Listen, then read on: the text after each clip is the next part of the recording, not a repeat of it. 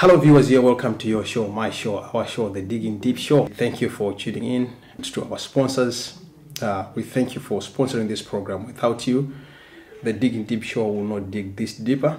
As you are aware, if you have been with us and if you're just joining us, The Digging Deep Show launched a cardiovascular awareness campaign, heart awareness campaign, and we have decided to invite a guest in our studios today from Stroke Association. And madam, please introduce yourself. Welcome. Hello, thank you for inviting me, Cuzzy. My name is Carr. I'm the Community Development Project Leader for the Stroke Association. And what that means is I really go out into the community to raise awareness of stroke and also to prevent stroke as well. What is stroke? Oh, well, basically what a stroke is, it's disruption to the blood supply. And this disruption can be caused by either a blockage in the artery or by a bleed in the brain. And when that disruption to the blood supply in the brain occurs, it causes damage to the brain cells, and that's what causes a stroke. The effects of the stroke can be different for everybody. So for some people, that damage can cause an effect on their bodily functions, i.e. unable to use one side of their body, visual impairment, or it could be other issues related to speaking, writing and communicating, which we call aphasia. Some people have their swallowing affected and are unable to swallow anymore. And other factors that can affect stroke survivors is cognitive issues. So they can develop anxiety, also develop depression and things like that. People of Afro-Caribbean origin, what do they need to know particularly about stroke, and why do they need to be aware of? Okay, there are approximately about 152,000 people across the UK who've had a stroke. 152? Yeah, a year. And 1.6 million who are living with the effects of stroke. But our research shows that Afro-Caribbean and African communities are more likely to have a stroke than white communities. The reasons for this are not well known, so we don't know all the reasons. It is quite complex. But some of those reasons are maybe due to the fact that we know that high blood pressure is a major contributing factor to stroke for all people. So 50% of the strokes are due to high blood pressure. And people from a black and minority ethnic background are more likely to have high blood pressure than those from a white background. This could be due to lifestyle factors. It could be due to other reasons as well. Also, people from ethnic minority communities are more likely to have diabetes. So type 2 diabetes. And type 2 diabetes, what that does is narrow the arteries. So that can cause the risk of a stroke as well. So because ethnic minorities are more likely to have diabetes, they're more likely to develop the stroke at a later stage. What we do know that within ethnic minority communities, there is also a blood disorder called sickle cell. Now, sickle cell, what happens with sickle cell is you have sickle-shaped, hard red blood cells. And if you can explain it at a lower level, what does that mean? So the red blood cells, instead of being round and smooth, they are sickle-shaped and hard. So they tend to get stuck in the arteries. And for those who are affected by sickle cell, this is often called a sickle cell crisis. It causes great pain when the blood sticks in the arteries. With sickle cell, if that blood sticks in the arteries connected to the brain, then a stroke will occur. So 24% of those affected with sickle cell are more likely to have a stroke by the time they're 45. And is stroke hereditary? Is it one of those hereditary diseases that you say in your family there's somebody who once had stroke, so you are prone to have it? Anybody can have a stroke. It doesn't discriminate. Young people have a stroke, babies have strokes. We're finding that a third of people of working age now are having a stroke. We tend to find, again, through our research, that family members If a family member has had a stroke in the past, other family members will have a stroke. We don't know whether that's due to hereditary conditions or whether it's the lifestyle of the family, how they eat, the way they exercise and things like that. And again, through our research, we found that people from ethnic minorities are more likely to have a stroke, twice as likely than those from white communities. This could be through hereditary means, but we're not sure about that really. What we have found is that with ethnic minorities, they have a higher ratio between the waist and their hips. So this is the difference, in the measurement between their waist and hips is higher. This could be something to do with the genetic makeup of people from ethnic minority backgrounds, but having that higher ratio does increase the risk of heart disease and stroke. So you mean if you are big, you have it increases the chances, or is it the issue of cholesterol? It's the ratio between the waist and the hip. So if it is higher, research has shown that there is a link to diabetes, heart disease, and stroke through that waist. That ratio. How can you reduce the risk of having a stroke?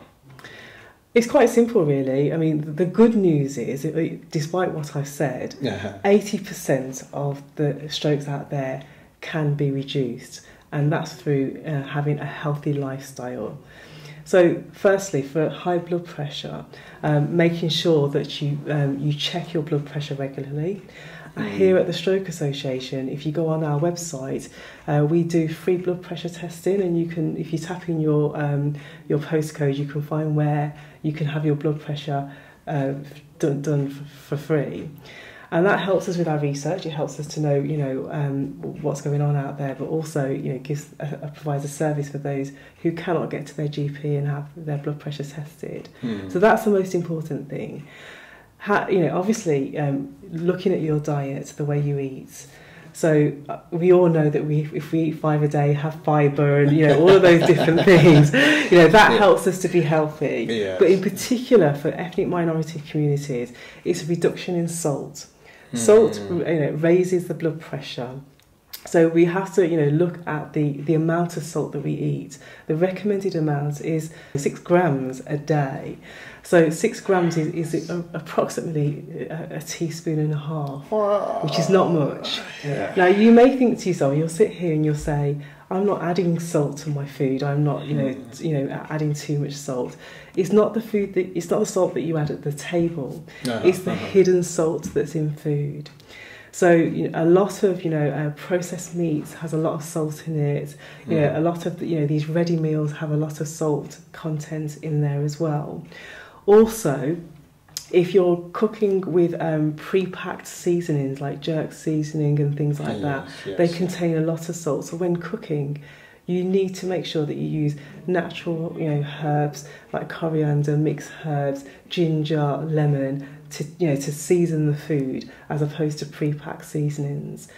Again, on our website we have a recipe book for African and Afro-Caribbean communities, which provides alternative ways to add flavour to meals without the use of salt. So that's please download that on the website. Yes.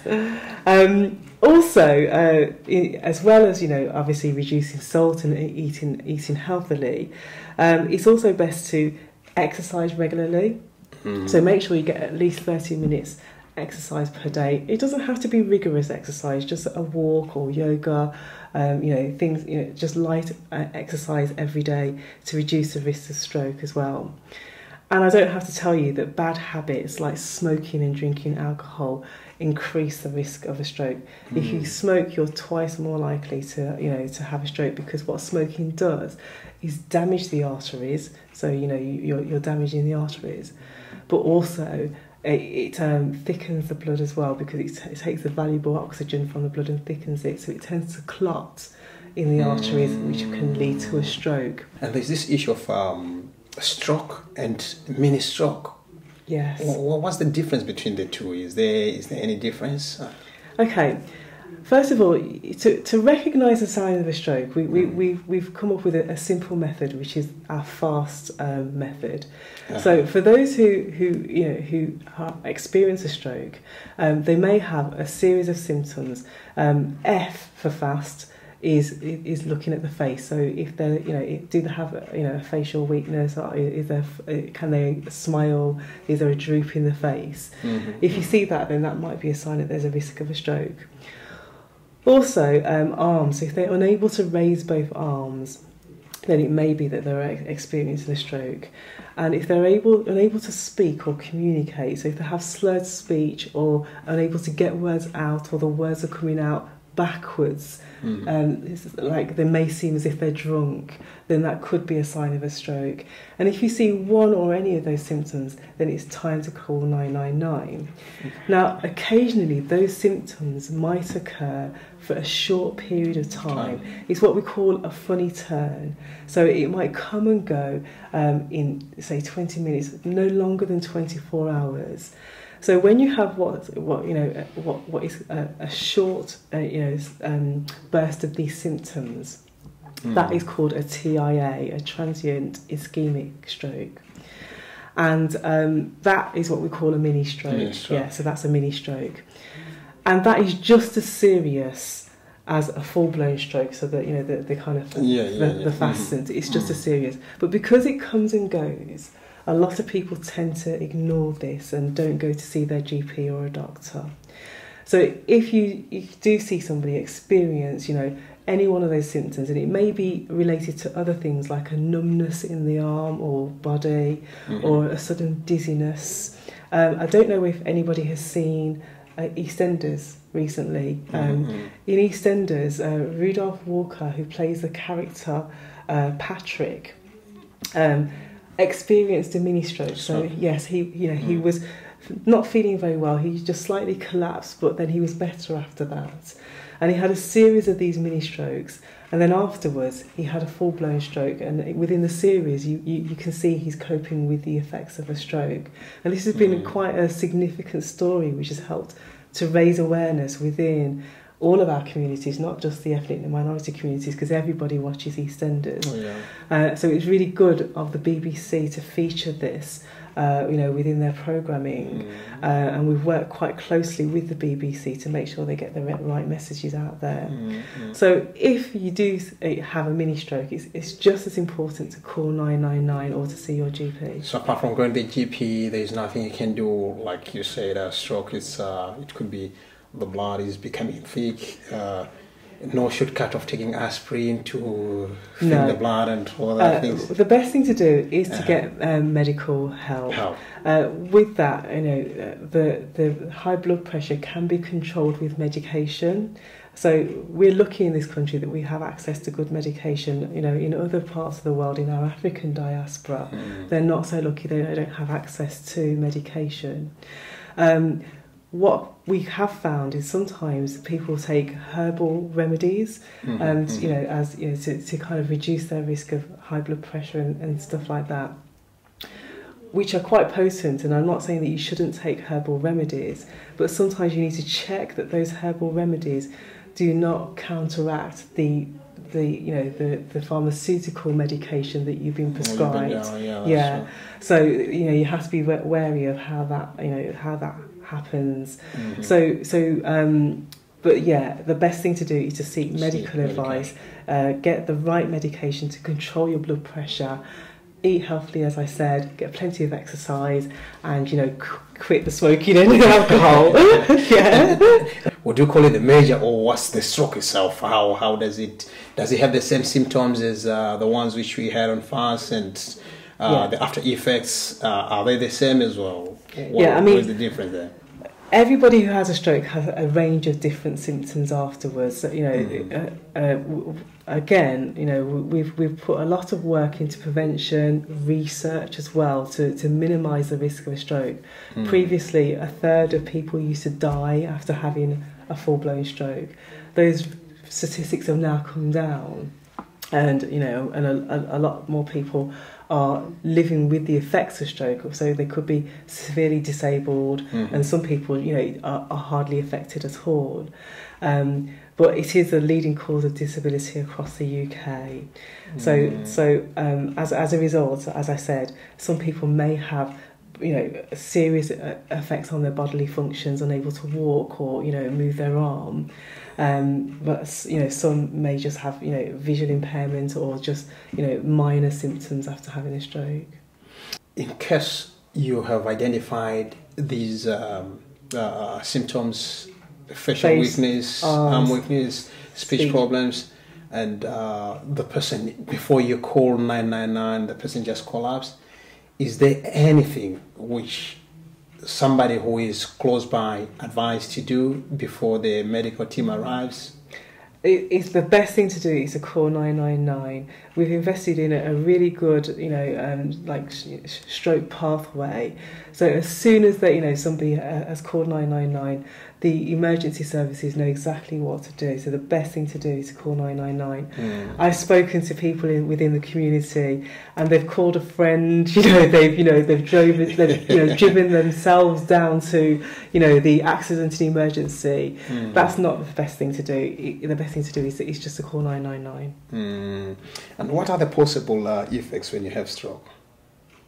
As I said, the possible effects after having a stroke could be death. It could be having a disability, such as loss of your body functions, like your arm, loss of speech, communication, aphasia, which is the inability to communicate, is one of the most common effects having a stroke. So we have had campaigns to raise awareness of aphasia, because often we find that people are discriminated within the community after having a stroke. When they go out, to talk to people, people think that they are either drunk or lose patience in communicating with them. So we try to raise awareness of the fact that a lot of stroke survivors suffer with aphasia after having a stroke. Is a stroke association was there in place for those who have the survivors? Yes. Well, we are a charity to start off with, and a lot of the support we give is only done through the donations we get from the public and through the support from our volunteers across the UK. But as a charity, the main things that we have a website with a wide range of resources through our research on a range of conditions associated with stroke. So if you go to our website, which is www.stroke.org.uk, then you can download a lot of resources and support from there. Also, we have a helpline. So we have a helpline that runs 9 to 5 every day. And our helpline gives valuable advice not only to stroke survivors but their family and friends as well. We find that the stroke does not just affect the person who's had a stroke, it affects the family members, the whole family and friends. So a lot of them ring our helpline to get advice and support, and to support their loved ones. As well as our helpline, we provide one-to-one support to stroke survivors, and we also have a network of stroke clubs and groups across the UK. So these stroke clubs and groups provide rehabilitation support. It provides what we call life after stroke, so that so it provides activities like gardening, sports and exercise, art therapy as well.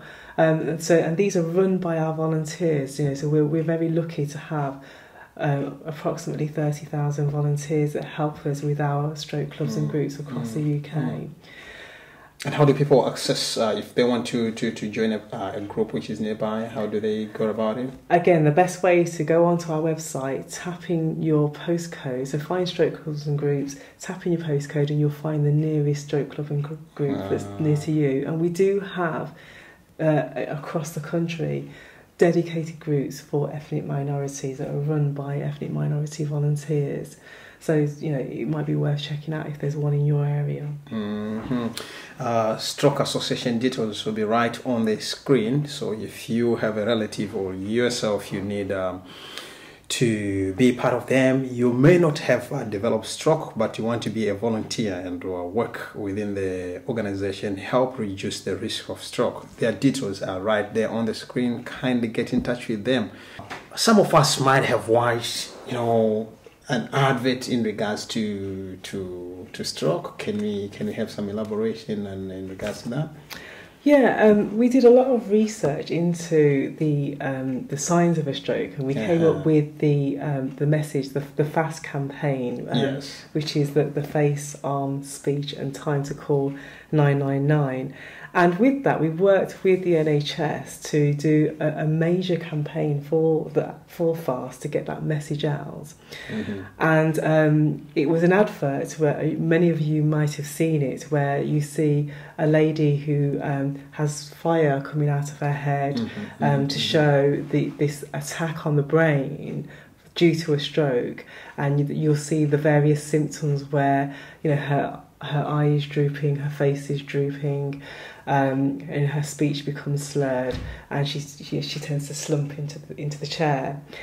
And this year we revised that campaign, and we've actually reshot the advert within a barbershop. Mm-hmm. So it features ethnic minority men within a barbershop, yes. and an elderly black man actually going through the signs of a stroke, and that can be seen on YouTube if you want to look at it on YouTube. We have heard some experts speaking of sugar as well, boss. I know we as Afro-Caribbeans are not much into salt, so should we take sugar as an option? No, obviously you need to.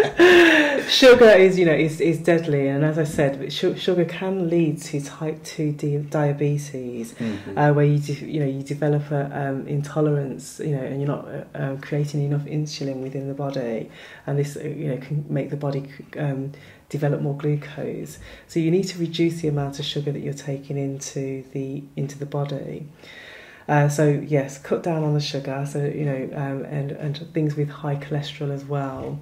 So the fats and fatty foods as also. And I'm not saying that you can't enjoy your diet. It's just to have things in moderation and make sure that you're sensible about your diet and not taking in too much salt and too much sugar.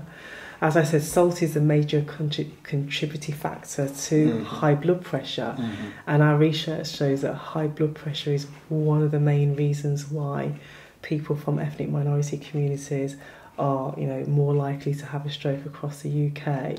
So reducing the risk of high blood pressure through reducing salt in your diet is the most effective way, as well as monitoring your blood pressure, making sure that you either go and have it tested, test it yourself at home, or visit a GP. And in terms of gender, is there any gender which is more prone than the other? Say it affects more female more than male? Again, our research shows that women are quite likely to slightly develop a stroke more so than men. The reasons are unknown. We cannot say. This could be due to hormonal contraceptions or HRT, as well as other factors. And as I said, the waist to hip ratio for black and minority ethnic women tends to be higher than those who are not from ethnic minorities, and that has proven to be a contributing factor towards stroke as well. And is there any relationship between stroke and stress? Stress can increase your blood pressure. So when your blood pressure is raised, what blood pressure is measuring is the rate of the pressure of your blood within the arteries, when your heart is beating and when your heart is at rest, in between the beats. So if that raises to over 140, which is what we call the systolic, over 90, which is the diastolic, then that causes high blood pressure, and stress can raise that, but it's not the only factor that raises high blood pressure. What information is available for people who want to find more about stroke? As I said, on our website we have a wide range of leaflets, fact sheets, and information about stroke and how to prevent it, and various issues relating to the effects of stroke as well. We have dedicated resources for ethnic minority communities which can be downloaded on the website. This includes a fact sheet on how to reduce the risk of stroke, as well as I said, a recipe book directed towards more important that one before you get into the kitchen. Make sure you have it. Absolutely. So a recipe book that directed towards to actually reducing the salt within the diet and using well-known recipes within our communities and replacing them with replacing some of the ingredients with more healthy alternatives. And also, online you have access to our helpline and support forums, as well as access to where your local stroke club and group is within your area. We also run a lot of campaigns. So over the years, we've run campaigns to support stroke survivors. And this could be to do with issues that sometimes the NHS and other professionals won't pick up. So, for example, the financial effect on stroke survivors, because stroke can happen quite suddenly. You don't know it's going to happen. And as I said, a third of people of working age are experiencing a stroke right now. So this can have a devastating effect on, your work, your family, and obviously have a consequential effect on your finances. So we've done a lot of research and policy development into, supporting stroke survivors once they've had a stroke, and the financial impacts, as well as the emotional impacts and other things as well. Don, your last words to the viewers. Well, as I said, right, to make sure that you know your blood pressure, reduce the risk of stroke by leading a healthy lifestyle, make sure you get 30 minutes of exercise, cut down on alcohol and smoking, reduce the salt in your diet, and just make sure you have regular checks with your GP. If you do experience a mini stroke, don't ignore it. So this is, when you have the signs of a stroke over a 24-hour period that comes and goes, or it could be a funny turn. Please do not ignore it. Call 999 or go and see your GP straight away. Tom, thank you very much for nice such an you. informative Thank you for inviting us. What more shall I say apart from saying thank you to our viewers for giving us your precious possession, which is your time, and to our sponsors for this awareness campaign, Awards for All. Thank you very much. The Digging Deep Show, like I say, it would not dig this deeper had it not been your support. For me and the rest of the team at the Digging Deep Show, we are signing out. Till we meet again. Kut is my name. God bless you. Love you all.